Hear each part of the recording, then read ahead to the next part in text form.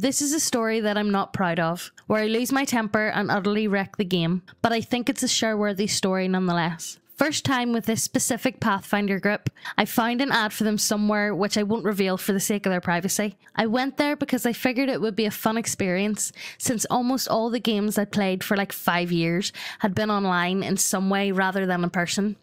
I brought a couple of boxes of cheap pizza with me as my contribution to the snack table, and we get down to business.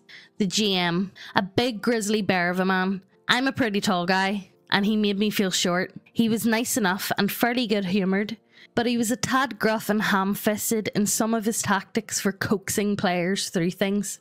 I'm probably being critical though, all things considered. His game was basically Pathfinder with 3.5 epic level progression rules and a lot of 3.5 fluff. He also had a neat house rule about permanency, applying to any spell or psionic effect for standardised amount of gold for the spell's level, although they could be dispelled or disrupted as usual. I cringed when I heard that the story proper was going to be riddled with psionics, which I am far from a fan of, but I thought I'd grit my teeth and bear with it despite my prejudices against them. The plot was basically that magic was slowly falling out of use as more and more people spontaneously developed psionic powers, and the rest of the plot of the X-Men movies. I think that the GM didn't want us to allow players to use psionics, but to be honest, I couldn't really tell because that went out the window way before the session even began. We were level 20, supposedly the best of the best, and we're supposedly going to be facing epic level challenges. Nancy No Chin. A scrawny little guy with what appeared to be a missing chin. He was quiet and out of the way, and he never really did much out of character, so I can't comment too much on his real character. He played a monk psionic fist, soul fist variant. He was basically the stereotypical Zen, master of self, I only want peace but will kill you guy of the party. The character was so bland I don't even remember anything else about him. Fish face. She wasn't ugly, but she was bug-eyed and looked like she had silicone injections in her face. Okay, she was pretty ugly, but she had the typical skinny bitch attitude like she was hot stuff. So I couldn't help but superimpose a big carp over her every time I looked at her. It's probably for the best, because I was too distracted by this mental image to really pay attention to a lot of the stupid shit she said. She was at most times trying to drag politics or religion into debate where it was non sequitur or a red herring altogether. Her character was an annoying as shit Wilder, who was a typical fiery-tempered Mary Sue. She geared up to be the nuke of the party. Also, it was a fucking drow with a trite. Wasp ethics, yeah. The only decent player. Not me. A really big guy and not at all fun to look at, but he was mostly pleasant and seemed to know his stuff. He wanted to play Bard, but the GM convinced him to play something else through the game. Means he convinced me not to be a UMD focused rogue, Minimax or get the fuck out, and he ended up going for a magus. It was kind of interesting because he played him like a tribal warrior shaman whose tribe was deep in shit because of the developments in the more developed parts of the world and was attempting to save his people from being disturbed by the recent events. He was also really creative in combat. All in all, I think he was the only one who put real effort into the game. That faggot. This guy gives bad names to faggots everywhere. Okay. He had no concept of personal space and no concept of, I'm not gay. Thankfully, he did have a concept of, if you touch me there again, I'm going to pummel you and file a sexual misconduct shit. I suppose I'd be flattered if it was a woman, but goddamn, this guy was a fucking creeper. It didn't help that his character was what I called out of character, the date rape scion. Seriously, that faggot would probably turn people homophobic if they never met a normal gay guy before. Me, I was making a high charisma, trap-making, disabling, and UMD focused rogue, but I was flat out told in so many words that I needed to make a minimax power gamey character or I wasn't going to get to play. I took offence, so I made a wizard, stereotypical in dress from the chronicle hat to the robes and tiny glasses. I wanted to give him a beard, but apparently in his setting, elves can't have facial hair, so I said his eyebrows grew down his belt. It was an old fossil of an elf, back from when magic was the milk and honey of the world, and was going to recruit anyone he saw with even a modicum of magical talent in an ill-advised attempt to save the practice of magic in a world of pervasive psionics by showing up on random people's doorsteps, telling their children that there were wizards, and spiriting them away to a permanent greater demi-plane with a castle where his cohort would teach them magic. If you get the joke, you're smarter than most of this group. Most of my feats were item creation ones, so that I could have the wands and staves that I love to have in my arsenal. Party strife just a few minutes in. It wasn't a good start. I was already being an asshat because I got sand on my cunt over being told to minimax or get the fuck out, and Fish Face and that faggot were annoying as fuck too, which was adding to my ire. We finally start the session. We congeal off the walls of a high-end tavern in some urban area. Some plot. And then we go wandering about. I spellcraft and detect magic every apprentice age kid I see and try to discreetly determine if they have any talent. The GM blocks this at every turn for understandable reasons. I mean, it would derail things. Yet, at the same time, the date rape scion was dragging NPCs off all the time and attempting to describe all the terrible things he was doing to them. I told him to knock it off more than the GM did, and the GM sent me a few warning glances about it, but seriously, I don't need to hear about the date rape scion unleashing all his fetishes on the villagers. Sounds like someone I know. Yeah, fucking does. The date rape scion also harassed my character in character, but I slapped the protection from evil on myself and he couldn't physically touch me for a while. I ended up making it permanent later because I knew the little fucker was counting down for the spell to expire, so he could get on with touching my wizard inappropriately. Thankfully, I packed a lot of diamond dust with me for some of my more powerful magic, and so I could see what I could do with the GM's very generous permanency house rules. The fiery tempered Wilder Sue gave my character flack, calling him a paedophile in character with great vindication, as if it was the scummiest act imaginable, which was funny coming from a drow. Granted, I suppose some of his stuff with scouting students could appear a bit like that, but dear sweet Jesus, why target me and not the scion who was sneaking off to rape NPCs whenever we were pushing to investigate something? The Wilder continued to lambast me for reasons I didn't really understand, with which I retaliated with a long-winded pontificating ramble about how magic was dying and why it needed to be passed on. This had a lot of old man rambling stereotypes about the good old days with lots of Partridge Farm references, and I ate up a lot of time with that.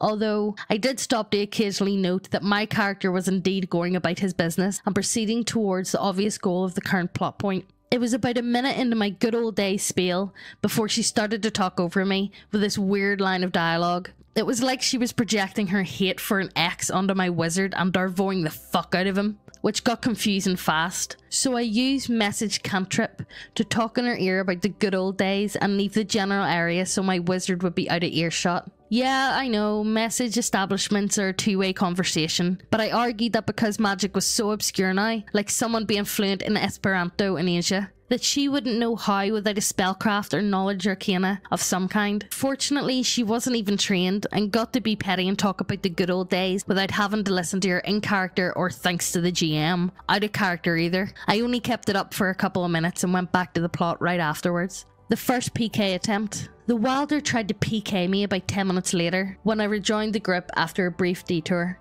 Apparently she was incensed at the fact that I found a cheap way to make it so that I didn't have to listen to her but could prattle on like the old man my character was. Luckily I hadn't been flat-footed, having good sight of her, and won the initiative, so I beat her stupidly high spell resistance and turned her into a newt, because my wizard was all about the classics. One mage hand later, and I held her newtified character in my hand and decided that I'd talk about why the newt, baleful polymorph.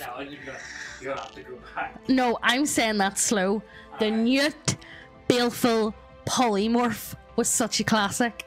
Look, just put that in. The date rape scion and the monk scion both decided to defend her character and demanded that I release her at once. Not wanting everything to devolve into fighting, I played it off as if my wizard thought that they wanted her released into their custody, and told them that they looked like they could handle any of the kids' hissy fits. He handed her over and began to walk off, forgetting to undo the effect. They cleared their throats and got his attention about it, and I told them that they could hire a court mage and dispel it, and they reminded me that mages were almost extinct.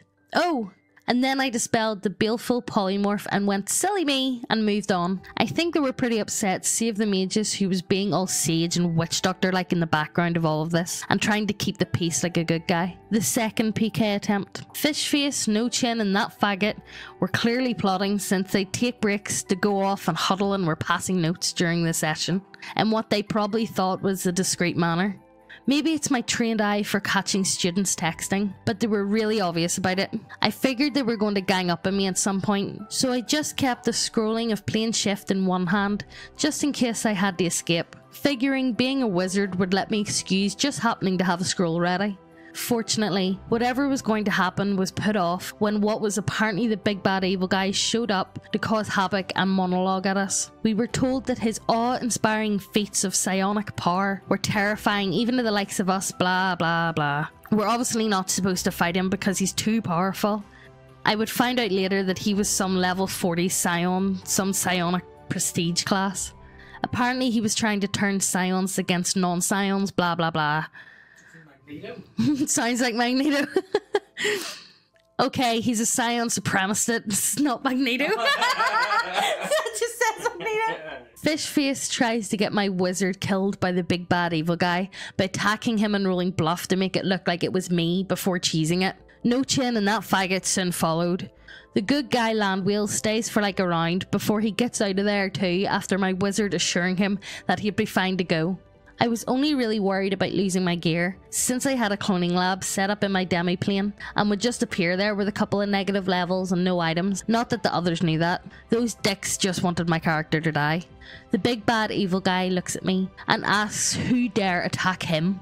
I played the part of a senile old man, picking up his scrolls and looking through them while failing to make a coherent statement. While doing this, I asked the GM for a planes check so that what I'm about to do isn't metagaming. My obscenely high planes roll let me know, in the GM's words, everything about Plane of Force, which was the specific plane that I wanted to know about.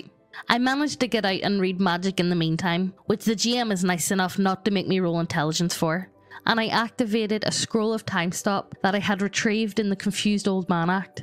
I get lucky on the roll, and I've got 5 rounds to do whatever in, so what do?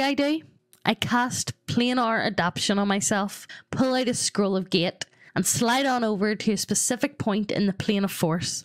The force that the biggest psionic connection is. Well, no more scions means no more big bad evil guy. Because of the various books that the GM had informed me that he had been using, I knew on a meta level that scions were all connected to the plane of force. If you do it right, you can go on an Easter scavenger hunt and sever a scion's ties to the plane, which is a lot like forcefully making a cleric or paladin lose the favour of their god.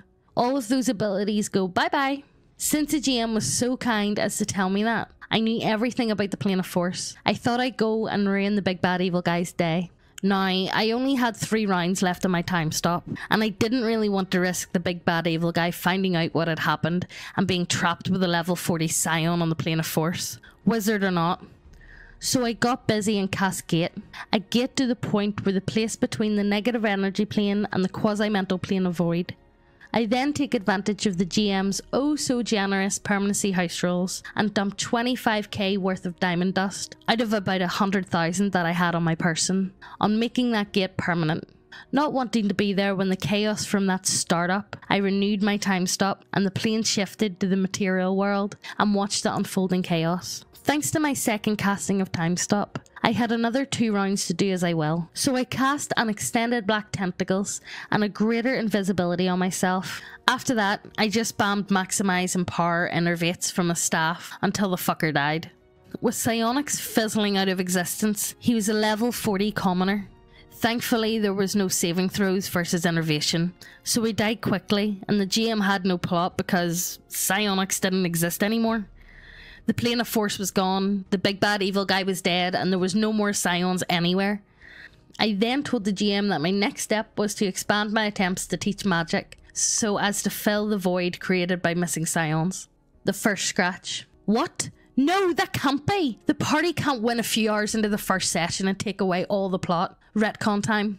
The GM changes it back before I started casting innervates, and then he got dramatic about the earth shaking and the wild things being thrown out willy-nilly by every scion in the material plane. And I managed to cast psionic resistance on myself, a spell that the GM had made available as an analog spell to resistance since scions were everywhere. and that helped me to avoid some nasty stuff that was being tossed in my direction. Every Scion was apparently discharging every power point that they had at random. Because I used the plane to shift to get back to the material realm, the big bad evil guy apparently still had his psionics under full control, and so I was confronted with the monologue of doom, with the psionic chaos being thrown around in the midst of all the drama. I pull out another scroll of time stop, because I had an ass ton of these things, because why not? And then I cast planar adaptation on myself, and immediately left for one of many private demi-planes I had, without waiting for him to finish. The big bad evil guy followed me through what I assumed was GM fate. So I cop out and get a scroll of greater demi-plane out of my handy haversack. A scroll because I don't have 6 hours to actually cast the spell, so I can add new property to the demi-plane where we were standing in. I chose non-psionic. The second scratch. The GM stared at me blankly. I said that one of the many things you can do to a demi-plane is make it so that there's no magic in it. Since he proved so many magical things that could affect psionics, like psionic resistance, detect psionics, and other things for the sake of the setting, and left it open for other things, I said that it was only logical that I could do it with a demi-plane. He changed the rules again, says that the psion's connection to the plane of forces is inherently different from the magic, and makes it so that a demi-plane couldn't block it out. Even though there's such a thing as anti-psionic field, but whatever. I personally think it was the GM not wanting his terrible big bad evil guy to turn into a level 40 commoner again, but that's just my opinion. Since the GM vetoed letting me negate psionics, in this plane I had a bunch of constructs of Minecrafting shit, because you can totally do that if you give them a brain. Expensive but awesome. This demi-plane had the first fire dominant element trait, so that my constructs that healed with fire damage healed obscene amounts of HP per round, and already had a buttload of temporary hit points on top of their normal max, because this is where they lived. So I cast Dimensional Anchor on the big bad evil guy, and used my control over the constructs to just have them drop whatever they were doing and mob him. After that, it was just a casting of greater invisibility, an anti-deception spell, and spamming maximize empowered innervations until the big bad evil guy was dead again. The third scratch. At this point, I was just told, "You're out," and got thrown out of the host's house. The DM didn't even bother to rockfall me. He just told me I was out. No matter how many retcons the GM used, he couldn't think of a way to salvage his plot without writing me out of the game. And that is how I got kicked out of a Pathfinder group first session. Well, I have to say, this is one of my favourites I think I've done in a while. Thinking about it, I can't remember the last time a player character has defeated the big bad evil guy twice in the first session from any video or any story that I've ever done. So it's a new one for me. You could argue maybe, you know, the guy was trying to derail the game and all that, but like, you know, like, the whole point of tabletop games, I think, is to have fun. And, you know, for me, when it comes to, like, you know, I DM mostly, and I find that, like, you know, I don't like telling people, no, you're doing it wrong, you need to do it this way. You kind of have to just, like, let go and let the players just enjoy themselves. I think that's the best way, and that's how you get the best results. For me, personally, I buy into that sort of. But look, as always, guys, I hope you guys enjoyed. Definitely remember to subscribe. Check out Thread Thrasher for other videos. And look, I'll see you in the near future. Alright?